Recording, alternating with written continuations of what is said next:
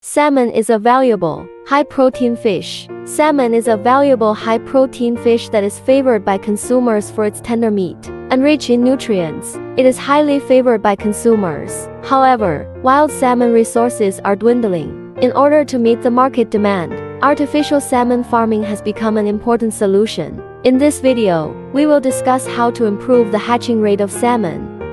Farming environment. In order to provide a good growing environment, farms need to establish suitable facilities and equipment. Ponds should have appropriate water depth and current to maintain stable water quality. In addition, the environment around the farm should be free from pollution to avoid harming the farmed fish. Temperature and light are also key factors affecting the growth of salmon. Therefore, reasonable control and regulation are needed. Select healthy parents. Select healthy and well-adapted parents for breeding.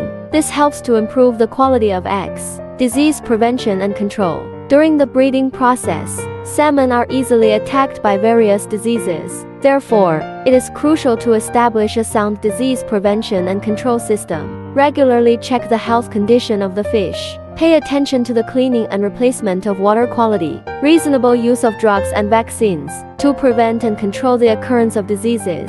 Aquaculture management. Culture management is the key link in salmon artificial culture. Regularly monitor the health status of the eggs. Observe the color, shape and surface abnormality of the eggs. Timely detection and treatment of abnormalities. Reasonable feeding. Ensure the provision of appropriate bait. Meet the nutritional requirements of eggs and post-hatchlings.